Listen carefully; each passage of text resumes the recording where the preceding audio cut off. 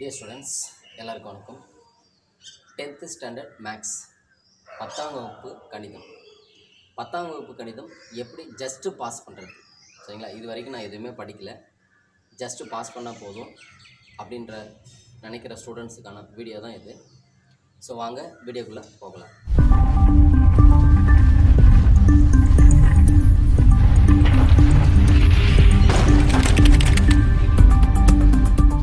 Okay students, 10th standard maths just pass ஆகிறது எப்படி? முக்கியமானது, இதை மட்டும் படித்தா போதும், ஜஸ்ட்டு நீங்கள் பாஸ் ஆகிடலாம். ஸோ அதுக்கான வீடியோ தான் இப்போது.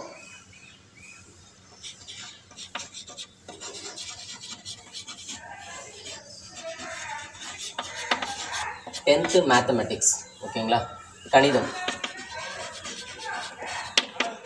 இப்போது 10ஆம் வகுப்பு கணிதம் 10th ஸ்டாண்டர்ட் மேக்ஸ். இப்போ இதில் ஃபஸ்ட்டு வந்து 1 மார்க் கொஷின் ஓகேங்களா. புக் பேக்கில் இருக்க 1 மார்க். புக்குக்கு பின்னாடி ஒவ்வொரு சாப்டர்லையும் நமக்கு மொத்தம் 8 சாப்டர். அந்த 8 சாப்டரில் புக்குக்கு பின்னாடி இருக்கிற அந்த 1 மார்க் கொஷின்ஸ் அதை மட்டும் நீங்கள் படித்தா போதும். அப்படி படிச்சிங்கன்னா நீங்கள் 10 1 மார்க் கொஷின்ஸ் கண்டிப்பாக கரெக்டாக எழுதலாம். மொத்தம் நமக்கு 14 1 மார்க் கொஷின். ஸோ 14 1 மார்க்கில் 10 1 மார்க் கொஷின் நீங்கள் கரெக்டாக பண்ண முடியும். புக் பேக்கில் இருக்கிறது பண்ண. ஸோ மேபி 1-2 கூடும், அது இதுக்கு கீழே குறையாது. மேபி 12 கொஷின் கூட கேட்கலாம், 11 கொஷின் வரைக்கும் கேட்கலாம் உங்களுக்கு புக் பேக்கில் இருந்து. ஸோ மினிமம் நம்ம 10 மார்க் வந்து நம்ம எடுக்க முடியும். ஸோ 1 மார்க் ரொம்ப முக்கியம் சரிங்களா. அதுக்கடுத்து வந்து பார்த்திங்கன்னா ப்ராக்டிக்கல் ஜாமெண்ட்ரி, செய்முறை வடிவியல் ஓகேங்களா. ப்ராக்டிக்கல் ஜாமெண்ட்ரி, கிராஃப் வரைபடம்,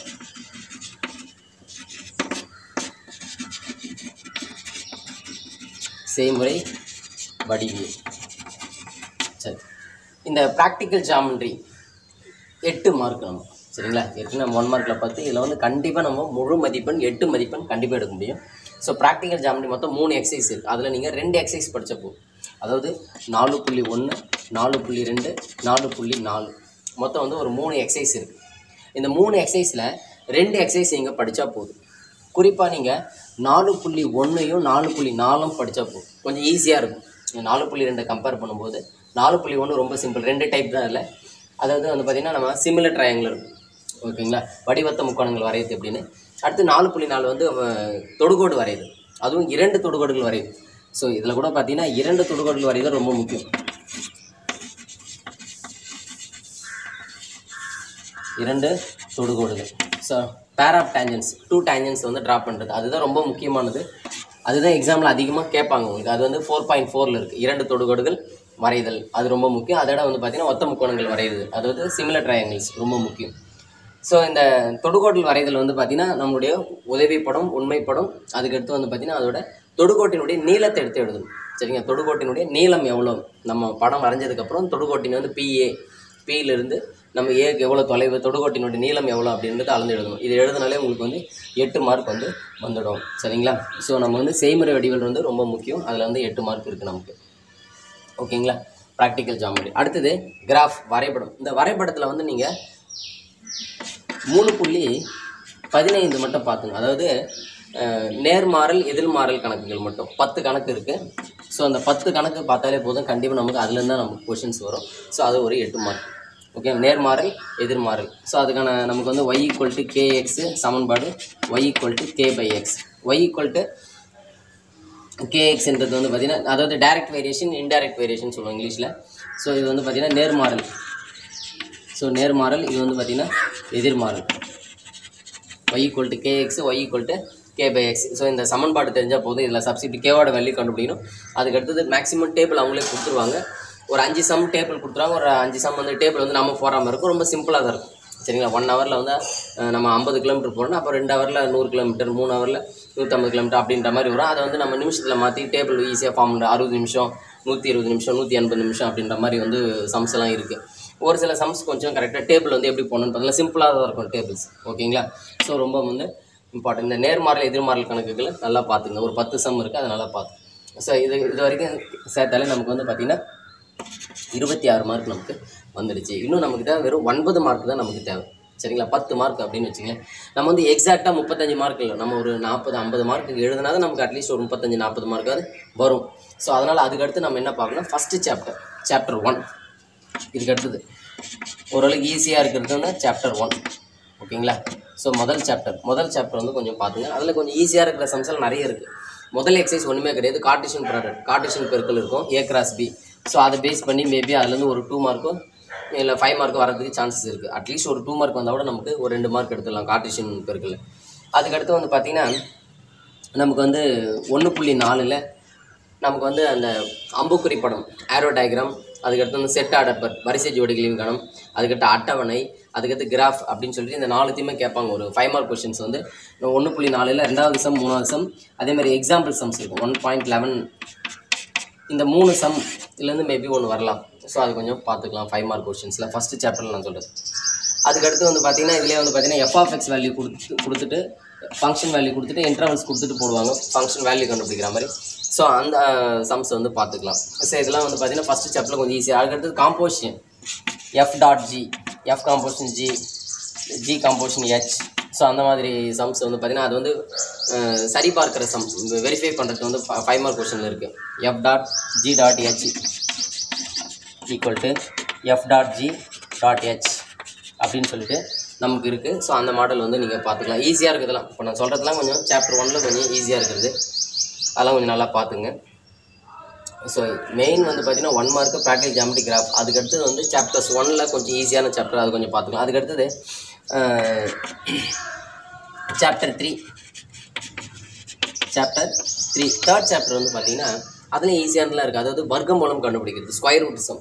ஸோ வர்க்கமூலம் கண்டுபிடிக்கிற சம்ஸ் வந்து இருக்குது. அதுக்கடுத்து ஜிசிடி கண்டுபிடிக்கிறது, சரிங்களா.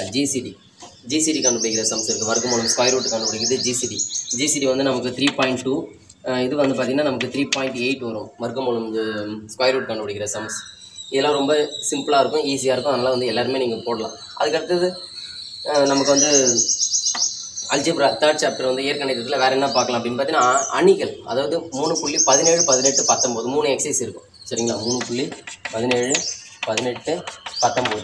ஸோ இந்த 3 எக்ஸசைஸ் கொஞ்சம் பார்த்துக்கலாம், கொஞ்சம் ஈஸியாக இருக்கும். 2 அணிகள் எப்படி கூட்டுறது, கழிக்கிறது, அந்த மாதிரி வந்து ரொம்ப சிம்பிளான கொஸ்டின்ஸ்லாம் இருக்கும்.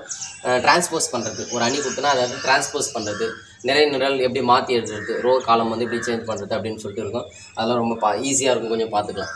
ஸோ இப்போ நான் சொல்கிறதுலாம் பார்த்தீங்கன்னாலே நீங்கள் வந்து 60 மார்க்குக்கு வரைக்கும் எடுக்க முடியும். இப்போ இந்த மாதிரி செலக்டிவாக பார்த்தீங்கன்னாலே ஓகேங்களா. இதில் நம்ம 1-2 அட்டன் பண்ணலை அப்படின்னா நமக்கு அட்லீஸ்ட் ஒரு 35, 40 அந்த ரேஞ்சுக்கு வந்து நிற்கும் நமக்கு. சப்போஸ் நமக்கு இதில் மிஸ்டேக்ஸ் பண்ணுறோம் சாப்டர் 1ல், சாப்டர் 3ல், இல்லை நம்ம எக்ஸ்பெக்ட் பண்ண கொஷின்ஸ் ஒரு சிலது வரல அப்படின்னா அப்போ நம்ம பேலன்ஸ் பண்ணுறதுக்கு ஈஸியாக இருக்கும். ஒரு 40-50 மார்க் எடுக்க முடியும், சரிங்களா.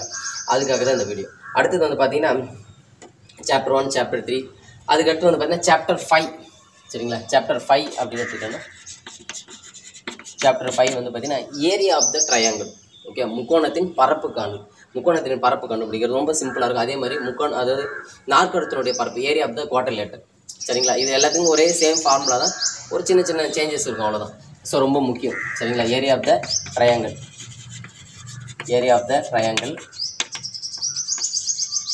முக்கோணத்தின் பரப்பு. அடுத்து வந்து ஏரியா ஆஃப் த குவாட்ரிலேட்டர், நாற்கரத்தின் பரப்பு, area of the quadrilateral. Okay, நாற்கரத்தின் பரப்பு. அடுத்தது அதிலே வந்து பார்த்தீங்கன்னா ஒரே கோட்டில் அமைகிறதுக்கான ஒரே கோட்டில் அமைதான் நிரூபிக்க சொல்லும். 3 புள்ளி கொடுத்துட்டு இது ஒரே கோட்டில் அமைதான்னு கேட்பாங்க. அதுக்கு இதே area of the triangle formula apply பண்ணால் உங்களுக்கு 0 வரணும். பரப்பு வந்து முக்கோணத்தின் பரப்பு 0 வந்து ஒரே நேர்கோட்டில் அமைது, கொலை நீர்சம். ஸோ அது அப்புறம் இதிலே வந்து பார்த்தீங்கன்னா முக்கோணத்துடைய பரப்பு அவங்களே கொடுத்துட்டு அதில் வந்து ஏதாவது ஒரு பாயிண்டில் வந்து கேவோட வேல்யூ, பியோட வேல்யூ, ஏவோட வேல்யூ கண்டுபிடிக்கிற மாதிரி வரும். ஸோ அந்த மாதிரி ரொம்ப சிம்பிளான கொஷின்ஸ் அதெல்லாம் நீங்கள் ஓரளவுக்கு போடலாம் சாப்டர் 5 அப்படின்னு எடுத்துகிட்டா. அதுக்கடுத்து கொஞ்சம் பார்க்குறதுனா ஸ்லோப் கண்டுபிடிக்கிறது சிம்பிளாக ஸ்லோப் ஒரு 2 பாயிண்ட் கொடுத்தாலும் எப்படி ஸ்லோப் கண்டுபிடிக்கிறது, y2 - y1 x2 - x1, அதாவது சாய்வு, தமிழில் வந்து சாய்வு கண்டுபிடிக்கிறது எப்படி. அதெல்லாம் சின்ன சின்ன பேசிக் 2 மார்க் கொஸ்டின்ஸ் வரலாம். அதுக்கடுத்தது கோட்டினுடைய சமன்பாடு கண்டுபிடிக்கிறது. அதில் வந்து பார்த்தீங்கன்னா equation of the straight line, அதில் வந்து மொத்தம் 4 மாடல் இருக்குது. 2 பாயிண்ட் கொடுத்தாங்கன்னா y - y1 y2 - y1 equal to x - x1 x2 - x1. So அதுக்கடுத்து y = mx + c, எம்மும் சியும் கொடுத்தாங்கன்னா, சரிங்களா. சாய்வும் நமக்கு வந்து ஒய் வெட்டு துண்டு, ஒய் இன்டர்செப்ட் கொடுத்தாங்கன்னா, அதுக்கடுத்து வந்து பார்த்திங்கன்னா y - y1 = m × x - x1, ஒரு பாயிண்ட்டும் ஒரு சாய்வும் ஸ்லோப்பும் கொடுத்தாங்கன்னா போகிறது. அதுக்கடுத்து வந்து பார்த்தீங்கன்னா x/a + y/b = 1. வெட்டுத்துண்டுகள் எக்ஸ் வெட்டுத்துண்டு ஒய் வெட்டு எக்ஸ் இன்டர்செப்ட் ஒய் இன்டர்செப்ட் ரெண்டுமே கொடுத்தாங்க. இதெல்லாம் வந்து பேசிக் சம்ஸ், நீங்கள் டீப்பாக பார்க்க தேவையில்ல, பேசிக் சம்ஸ் மட்டும் பார்த்தீங்கன்னாலே போதும். சரிங்களா? இது வந்து சாப்டர் 5. அதுக்கடுத்து வந்து பார்த்தீங்கன்னா சாப்டர் 6 கொஞ்சம் கஷ்டமாக இருந்தால் விட்டுலாம். சாப்டர் 6, 7, அடுத்தது 8 போனீங்கன்னா நிகழ்தகவு ப்ராபபிலிட்டி, அதாவது 8.3, 8.4 கொஞ்சம் ஈஸியாக இருக்கும். ஸோ அந்த அதில் பார்த்துக்கலாம். நம்ம வந்து பார்த்திங்கன்னா கார்ட் சம்ஸு, டைஸ், பகடை கணக்குகள், நாணயங்கள் கணக்குகள், இந்த மாதிரி சிம்பிளான கொஸ்டின். அதே மாதிரி வந்து பார்த்திங்கன்னா இந்த லீப் இயர், நான் லீப் இயர்னு வரும்.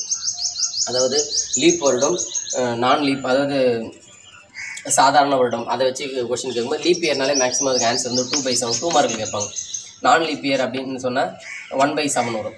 ஸோ ரொம்ப முக்கியமானது அந்த கொஸ்டின்ஸ் வந்து பாருங்கள், எடுத்துக்காட்டு சம்பளம் இருக்கும், அதெல்லாம் பார்த்துக்கலாம். அதுக்கடுத்து வந்து பார்த்தீங்கன்னா சாப்டர் 8 வந்து பார்த்தீங்கன்னா ஸ்டாட்டிஸ்டிக்ஸ் முன்னாடி இருக்குல்ல 8.1, 8.2, அதில் 2 மார்க் மட்டும் பார்த்துக்கலாம். 5 மார்க் கஷ்டம், 2 மார்க் மட்டும் பார்த்துக்கலாம். அதாவது ரேஞ்சு, கோஎஃபிஷியன்ட் ஆஃப் ரேஞ்சு, அதாவது வீச்சு கண்டுபிடிக்கிறது, வீச்சு கீழ், அதான் இங்கிலீஷில் சொல்லுவோம், ரேஞ்சு, கோஎஃபிஷியன்ட் ஆஃப் ரேஞ்சு. அதுக்கடுத்து அதில் வந்து ஸ்மாலஸ்ட் வேல்யூ எஸ், எல், அதை மாற்றி கேட்பாங்க, அது பார்த்துக்கலாம். அதுக்கடுத்து வந்து பார்த்தீங்கன்னா சிவி, கோஎஃபிஷியன்ட் ஆஃப் வேரியேஷன், மாறுபாட்டு கீழ் சிவி கண்டுபிடிக்கிறது. ஓகேங்களா? சிவி = அதுக்கு ஃபார்முலா σ/x × 100 அப்படின்னு சொல்லிட்டு அந்த ஃபார்முலா அப்ளை பண்ணி போடுவோம். ஸோ இந்த மாதிரி இப்போ நான் சொன்ன செலக்டிவாக அந்த மாடல் இருக்கிற கொஷின்ஸ், இப்போ இந்த மாடலில் வந்து ஒரு 2-3 கொஷின் இருக்கும். அப்புறம் வந்து பார்த்தீங்கன்னா ரேஞ்சு, கோஎஃபிஷியன்ட் ஆஃப் ரேஞ்சு கண்டுபிடிக்கிற சம்ஸ் ஒரு 2-3 கொஷின்ஸ் இருக்குது. மொத்தமாக பார்த்தீங்கன்னா ஒரு 10 கொஷின்ஸ் ஒரு முக்கியமானது ஸ்டாட்டிஸ்டிக்ஸில். அந்த 10லேருந்து ஒரு 2 மார்க் கண்டிப்பாக கேட்பான். சரியா? ஸ்டாட்டிஸ்டிக்ஸ் புள்ளியிலேருந்து ஒரு 2 மார்க்கும், நிகழ்தகவுலேருந்து ஒரு 2 மார்க் வரும், ப்ராபபிலிட்டி. ஸோ அதில் வந்து பார்த்தீங்கன்னா நீங்கள் ஒரு 4 மார்க் எடுக்கலாம். 5 மார்க் வந்து நிகழ்தகவில் வர 5 மார்க் மட்டும் அட்டன் பண்ண போதும், அதில் ஒரு 5, 9 மார்க். சரிங்களா? அதில் ஒரு 9 எடுக்கலாம். அதுக்கடுத்து மொதல் சாப்டரில் அட்லீஸ்ட் ஒரு 2 மார்க், ஒரு 5 மார்க் அட்டன் பண்ணால் கூட ஒரு 7 மார்க். கண்டிப்பாக நமக்கு 2 2 மார்க் 2 5 மார்க் வரது சான்ஸ் இருக்குது மொதல் சாப்டரில். ஸோ அதில் அட்லீஸ்ட் ஒன்று அட்டன் பண்ணால் கூட நமக்கு அதில் ஒரு 7 மார்க், இது ஒரு 9, 16 மார்க். அடுத்தது இதில் வந்து பார்த்தீங்கன்னா சாப்டர் 5ல் இதில் கண்டிப்பாக ஏதாவது ஒரு கொஸ்டின் ஒரு 2 மார்க்லேயே 5 மார்க்லேயே ஏதோ ஒன்று. ஸோ எல்லாம் சேர்த்துனா ஒரு 20-25 மார்க் எடுக்க முடியும். இதோட சேர்த்து நமக்கு கிட்டத்தட்ட ஒரு 50 மார்க் வந்து அந்த ரேஞ்சுக்கு வந்து நமக்கு வரும். சப்போஸ் இந்த 50 மார்க் நீங்கள் அட்டன் பண்ணிங்கன்னா, சப்போஸ் ஏதாவது மிஸ்டேக்ஸ் இருந்தால் கூட அட்லீஸ்ட் நம்ம வந்து ஒரு 40-45 மார்க் வரைக்கும் எடுக்க முடியும். ஓகேங்களா? சரி, இந்த வீடியோ உங்களுக்கு பிடிச்சிருந்தா லைக் பண்ணுங்கள், ஷேர் பண்ணுங்கள், கமெண்ட் பண்ணுங்கள். வேறு ஏதாவது வீடியோ தேவைப்பட்டுச்சுன்னா கமெண்ட் செக்ஷனில் மென்ஷன் பண்ணுங்கள். தேங்க்யூ.